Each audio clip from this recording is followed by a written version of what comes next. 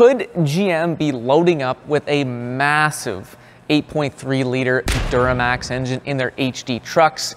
Well, as a diesel mechanic, I'll tell you what I think.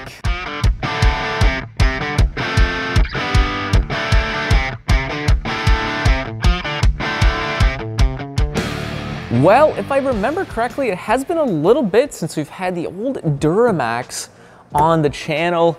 Actually, in 2024, they bumped up the numbers for the 6.6 liter, but we're not talking about the 6.6 liter today. Welcome back to the channel, guys. Last week, the wonderful fellows from TFL Truck broke the story about a potential 8.3 liter Duramax engine in the works from GM.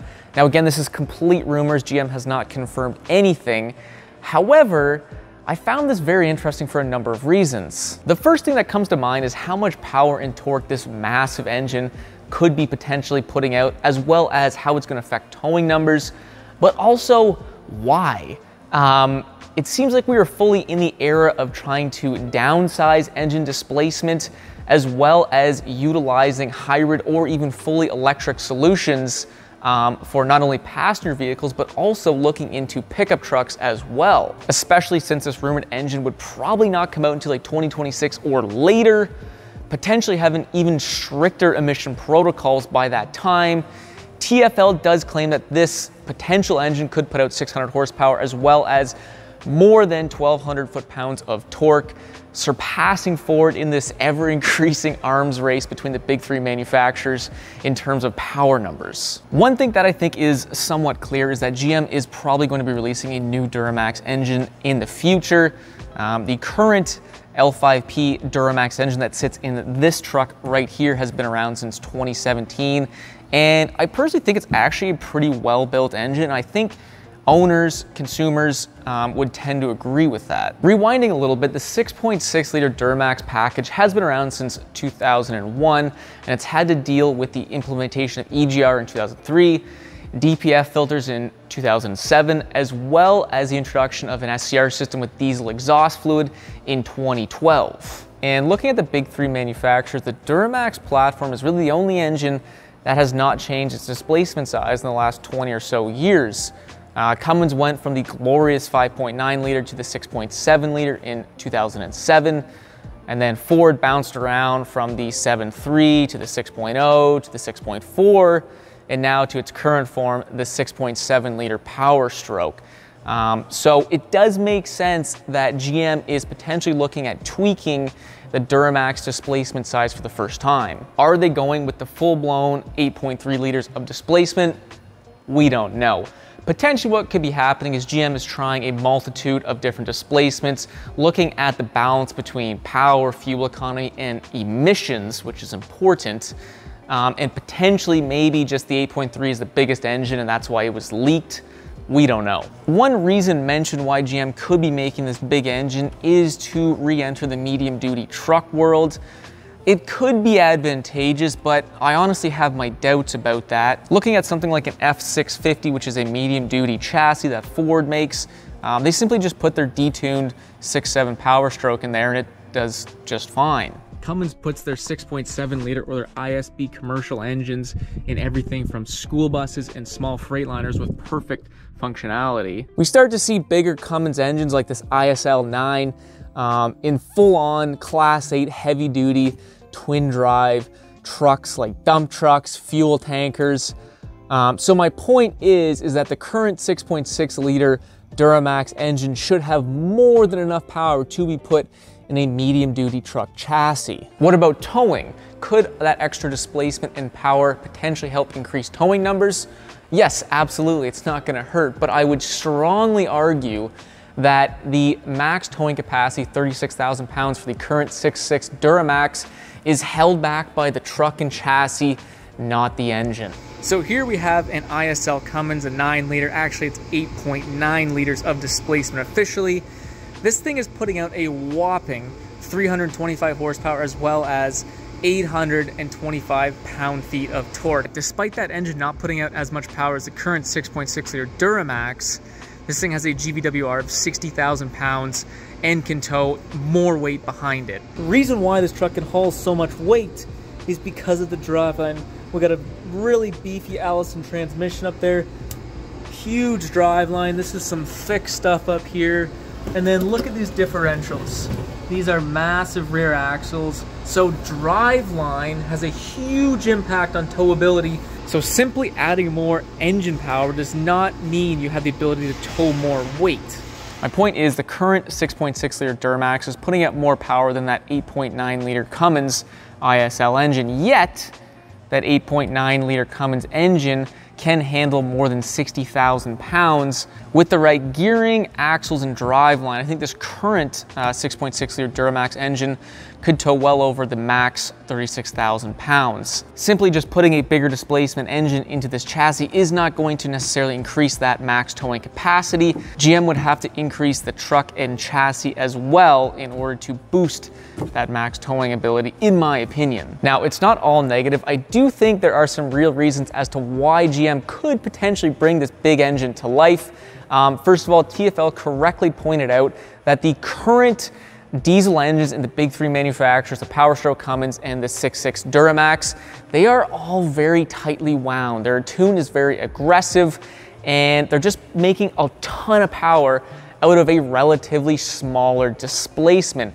And while that's not really great for longevity or reliability, so potentially having a bigger displacement engine would mean you don't have to have such an aggressive tune on it, and that could lead to better longevity as well as reliability. So using Cummins as an example again, because well, I actually work on them, this ISB commercial grade 6.7 Cummins is putting out probably around 250 horsepower, maybe 500 to 550 pound-feet of torque, again, depending on the tune. Your high output 6.7 Cummins is putting out 420 horsepower and 1,075 pound-feet of torque. The commercial grade engines are tuned to be strong, reliable, and last. The high output Cummins as well as the ISB commercial grade Cummins obviously share the same displacement. They share a ton of base engine parts, yet the high output Cummins is putting out a ton more power than the commercial grade, and I highly doubt that leads to greater longevity as well as reliability. So maybe GM is exploring the idea of a slightly detuned big displacement diesel, still being able to maintain those high power numbers, however, simply just relying on the displacement instead of a more aggressive tune, potentially resulting in more longevity and more reliability. The last reason, and personally my favorite reason as to why GM could be making this engine, comes down to emissions. With a bigger displacement, detuned engine, if you will, that's gonna mean you have lower cylinder temperatures as well as lower cylinder pressures. And this can result in lower NOx emissions being produced, therefore making it easier for an engine like that to be emission compliant, potentially. As you may have heard, Cummins just got completely nailed trying to sidestep NOx gas emissions, and maybe GM is trying to get ahead of the curve by going with a different route. Smaller displacement, highly tuned diesel engines are gonna have higher cylinder pressures and higher cylinder temperatures, and this is going to result in a ton more NOx gas emissions being produced. As diesel engines come closer to complete combustion, they end up producing more NOx gases, and the way manufacturers try and combat that is by putting more EGR gas into the engine. More EGR gas, it cools the cylinders, which therefore produces less NOx gases. Furthermore, downstream in the emission system, you have your SCR, and that's where your diesel exhaust fluid comes into play. More DEF fluid ideally will eliminate more NOx gases. So with a bigger displacement engine not having to run as hot, this could mean that potentially GM could run much less EGR gas through the engine, which will greatly increase longevity as well as reliability.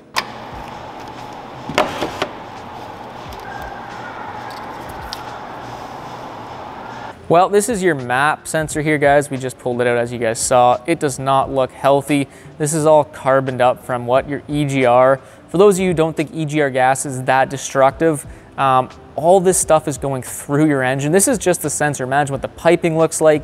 Imagine what your intake looks like. It's all going through your engine.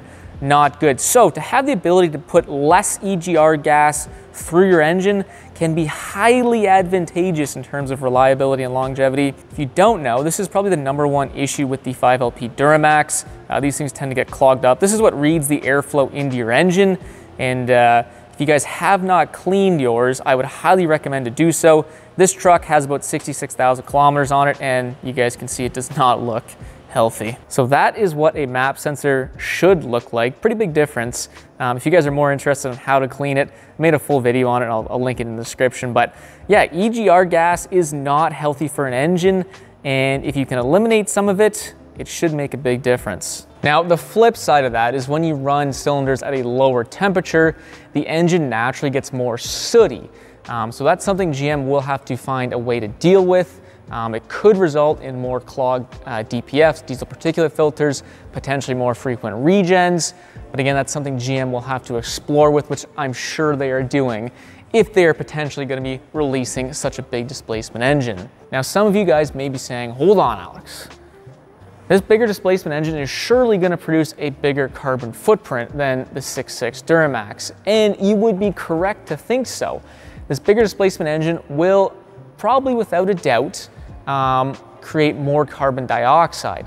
However, the EPA at this point really is not too interested in carbon dioxide coming out of diesel engines.